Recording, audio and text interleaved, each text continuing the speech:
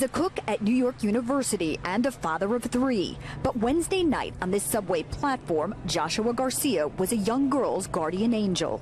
I was just a pawn in the game of life that God put me in this situation. So. Garcia was waiting for the Uptown 4 train at Union Square around 6:45 when 16-year-old Stephanie Zhu fainted and fell onto the tracks. Without hesitating, the 34-year-old turned to help. Sound of how she hit the track was so loud it sounded like a gunshot. His coworker, fearing for his safety, desperately tried holding him back. His side still bruised from her grip, but a determined Garcia broke free and jumped onto the tracks, where he says the girl was bleeding and unconscious. I don't know, it happened so fast. Like I said, I didn't even think it was me doing it. And people was telling me, and some people on platform was amazed at how fast I got to her, because I was about 5 poles, like 50 steps away from her.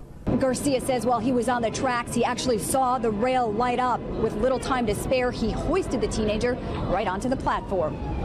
As he cradled the girl in his arms, a nearby nursing student helped apply pressure to the girl's head wound until paramedics arrived. She had blood rushing down her face. There was a big, like maybe 6 to 8 inch gash. I could see her skull, so I knew it was pretty serious. Garcia says he left work unusually late Wednesday night and believes the timing was fate. He says the young girl's family is grateful she's okay, and he's hoping he'll get the chance to reunite with her soon. Yes, I definitely would like to see her again and speak to her face to face in person.